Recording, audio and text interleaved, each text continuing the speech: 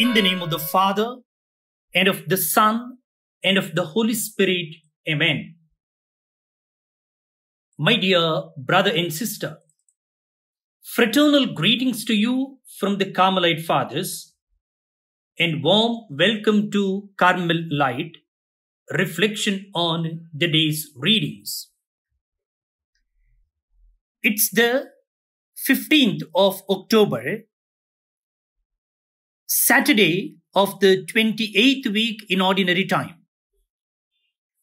This day has been marked as World White Cane Safety Day and International Day of Rural Women by the United Nations. On 15th of October, we celebrate the memorial of Saint Teresa of Avila, a mystic and doctor of the Church. That too, the first woman doctor of the Church. For us Carmelites, it's a solemnity because she is the reformer of the Carmelite order. But for the Universal Church, it's a memorial. Let's have a look at her life in brief.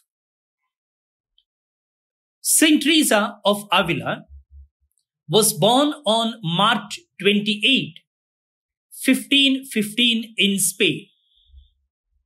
At 20, though reluctant to give up family life, Saint Teresa entered the Carmelite convent in Avila. The Carmelite order had originally followed a very strict rule, but it had gradually fallen away from this. Teresa resolved to establish a new branch of the order and to observe the original rule.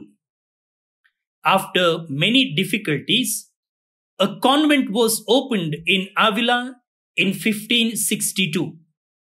Teresa and her followers became known as Discalced, means bare-footed Carmelites. Discalced Carmelites. The best known of Saint Teresa's writings is the interior castle, in which she describes different stages of spiritual growth. Teresa was canonized 40 years after her death in 1582 on October 4.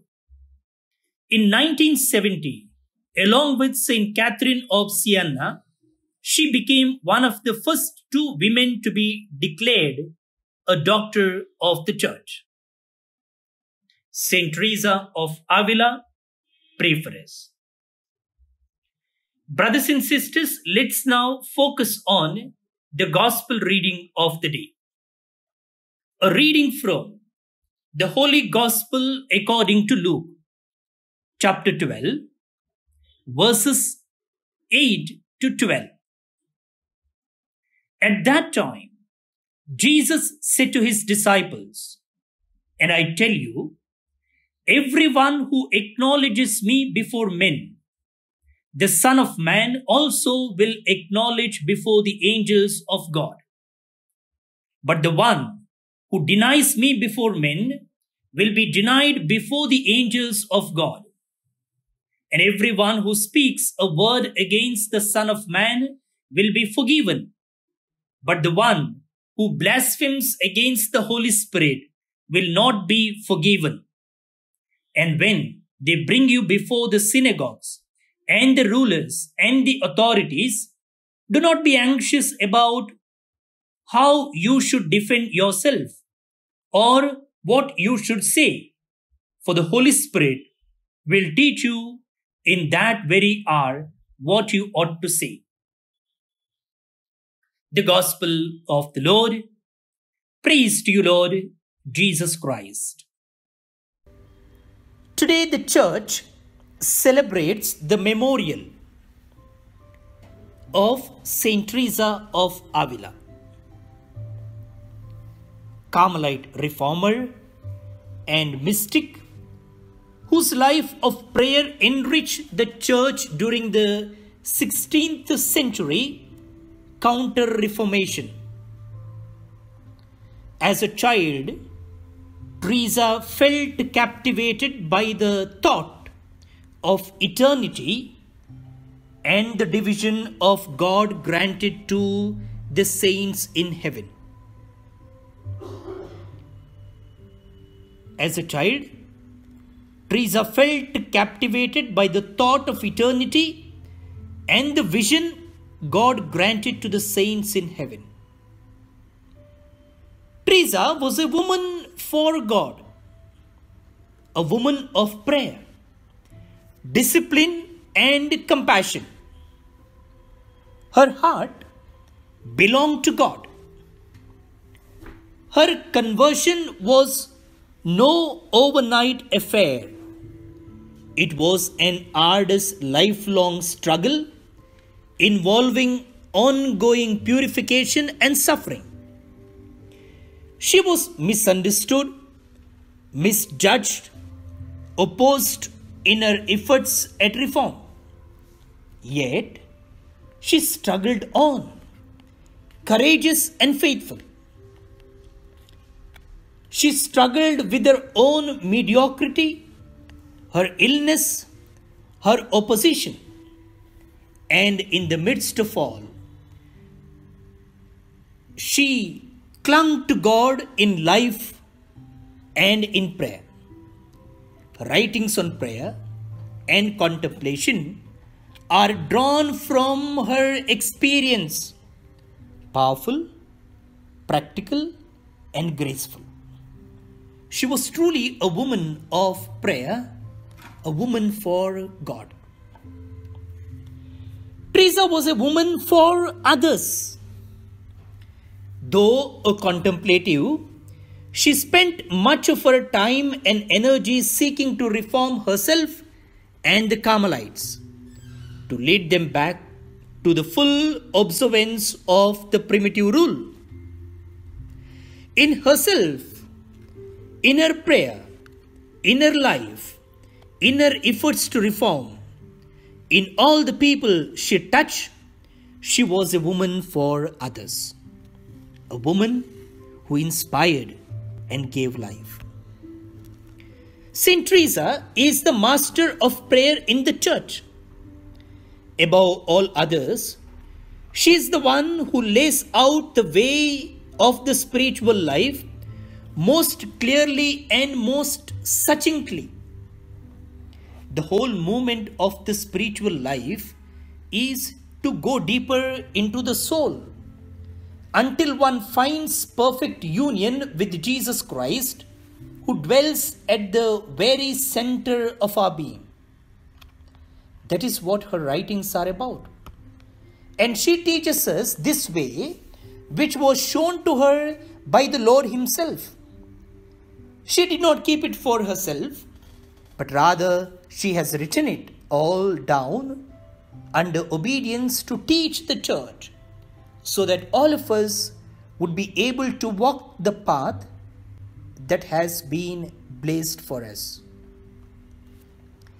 Teresa describes prayer in this way. As I see it, mental prayer, in my opinion, is nothing else than an intimate sharing between friends. So prayer is nothing else than an intimate sharing between friends. It means taking time frequently to be alone with Him who we know loves us. It means taking time frequently, not only in the morning and in the evening, but taking time frequently to be alone with Him who we know loves us. Saint Teresa, my dear friends, speaks about three virtues as necessary for the life of prayer. Which are they? Love for one another, detachment from all created things, and true humility. While these are the main, there are other supplementary virtues needed for a prayer life. In Teresa's opinion, if we wish to learn to pray, If we really want to make our life a journey of prayer, and vice versa, we must first lay solid existential foundations, for without them, prayer does not exist, or at least not in the form and way as taught by Saint Teresa. Just as a plant requires a proper environment and conditions to grow, so also in the spiritual life. One cannot grow in prayer and contemplation without the proper atmosphere of a virtuous life. Prayer requires virtues, and virtues facilitate contemplation. Are we ready to set out on this journey? Do we cultivate these virtues and those mentioned by Lord Himself? Brothers and sisters, the psalm is a hymn of praise to God for choosing to bless human beings with the special place in creation. Christians have taken the words Son of Man to refer to Jesus and his unique role in the salvation history. Yet the words could also refer to all humans, for God has gifted all humanity with the most honored place in all of material creation as we know it. Mortals have been given an opportunity to have a relationship with God and be in God's family, and then to share that with others. Let's pray that psalm now. Your response: You have given your Son power over the works of your hands. You have given your Son power over the works of your hands. O Lord our God, how majestic is your name through all the earth. Your majesty is set above the heavens, from the mouths of children and of babes. You have given your Son power over the works of your hands. When I see the heavens, the work of your fingers, the moon and the stars which you arranged, what is man that you should keep him in mind? The Son of Man that you care for him. You have given your Son power over the works of your hands. Yet you have made him little lower than the angels. With glory and honor you crowned him. Give him power over the works of your hands. You put all things under his feet. You have given your Son power over the works of your hands. Glory be to the Father, and to the Son, and to the Holy Spirit, as it was in the beginning, is now, and ever shall be, world without end. Amen. Novena Prayer to Our Lady of Mount Carmel. In the name of the Father, and of the Son, and of the Holy Spirit. Amen. Holy Mother of God, we greet you as Queen and Mother of Carmel. You were raised from being a lowly handmaid to the great dignity of the Mother of the Word incarnate. We dedicate ourselves as an act of filial homage. We glorify the Holy Trinity by honoring you, and in our many needs, we have recourse to your protection and your powerful intercession. Jesus, your Son, was so obedient to you on earth, will certainly grant your petitions on our behalf. With this trust and unbounded confidence, we beseech you to hear our prayers and obtain for us of your divine Son the favors we request in this novena. Having experienced the efficacy of your prayers, we are full of confidence that you will gain for us this favor, if it is for the glory of God and for our good. Amen. Let us pray for our petitions. Remember, O most gracious Virgin Mary, that never was it known that anyone who fled to thy protection, implored thy help, and sought thine intercession was left unaided. Inspired with this confidence, I fly unto thee, O Virgin of Virgins, my Mother. To thee I come, before thee I stand, sinful and sorrowful. O Mother of the Word incarnate, despise not my petitions, but in thy mercy hear and answer me. Amen. Our Father, who art in heaven, hallowed be thy name. Thy kingdom come, thy will be done, on earth as it is in heaven. Give us this day our daily bread, and forgive us our trespasses, as we forgive those who trespass against us.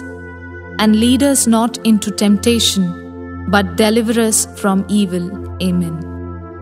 Hail Mary, full of grace, the Lord is with you. Blessed are you among women, and blessed is the fruit of your womb, Jesus. Holy Mary, Mother of God, pray for us sinners, now and at the hour of our death. Amen. Hail Mary, full of grace, the Lord is with you. Blessed are you among women, and blessed is the fruit of your womb, Jesus. Holy Mary, Mother of God, pray for us sinners, now and at the hour of our death. Amen. Hail Mary, full of grace, the Lord is with you. Blessed are you among women, and blessed is the fruit of your womb, Jesus. Holy Mary, Mother of God, pray for us sinners, now and at the hour of our death. Amen. Glory be to the Father, and to the Son, and to the Holy Spirit, as it was in the beginning, is now, and ever shall be, world without end. Amen. Our Lady of Mount Carmel, pray for us. Thanksgiving Prayer. Holy Mother of God and Queen of Carmel, we, your children, come before you in a spirit of filial devotion and gratitude. As Mother of our spiritual life, you have obtained for us innumerable graces and blessings from our Heavenly Father, who has given to us through you the greatest of all treasures, Christ our Lord.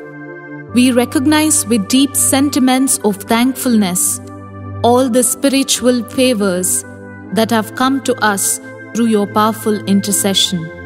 In particular, we thank you for your special protection over those who wear your holy scapular with faith and love.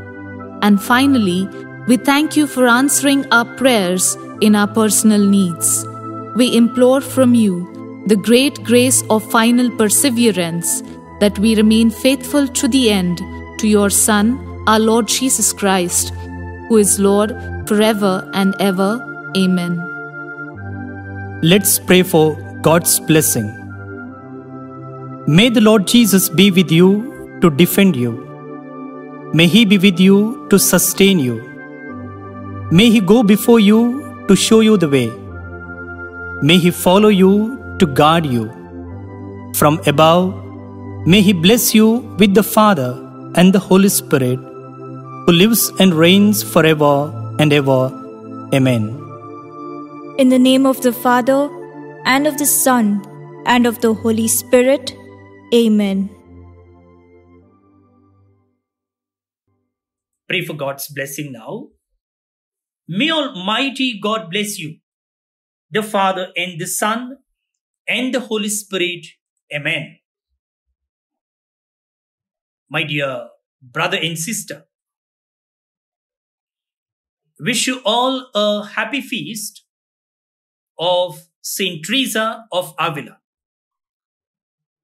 Please do remember us in your prayers today. The Carmelite family is of fathers, cloistered sisters, and secular Carmel.